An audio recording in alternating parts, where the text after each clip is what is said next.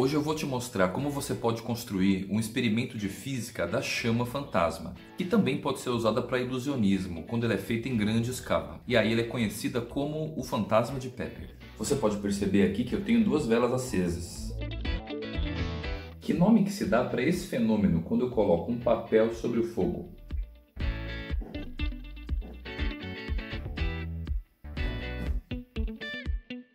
Combustão?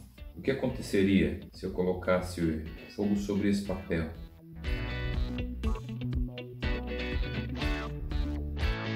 Não está funcionando?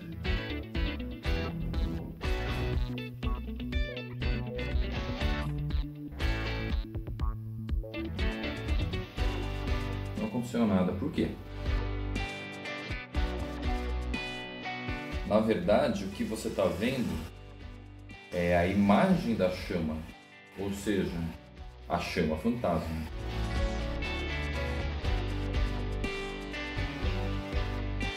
Assiste e vê se você consegue descobrir onde está o truque. Perceba que enquanto eu estava queimando o papel na vela que estava do seu lado, eu assoprei a vela que estava do meu lado, e por isso ela apagou. Só que você ficou com a impressão que a vela estava acesa, mas na verdade você estava vendo a imagem da vela, ou seja, a chama fantasma. Para construir esse experimento, você vai precisar de uma tábua de madeira e eu também fiz 2 furos para poder prender 2 hastes metálicas que vão servir para segurar o vidro. Eu entortei as 2 hastes para que elas pudessem ficar perpendiculares à placa de madeira. Você vai precisar de um retalho de placa de vidro, de preferência um vidro cristal. Aí eu vou posicionar os 2 pires para que fiquem simétricos em relação à placa de vidro. E aí eu vou acender as 2 velas. E agora ele está pronto para ser demonstrado.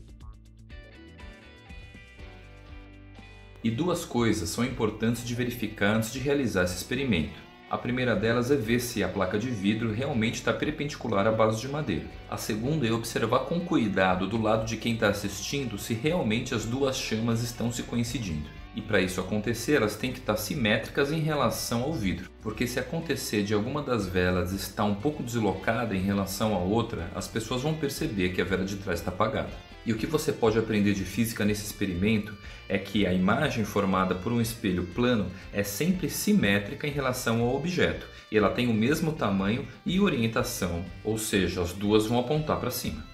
Se você curtiu esse experimento, faça sua inscrição no canal e ative o sininho para receber as notificações dos próximos vídeos. Falou!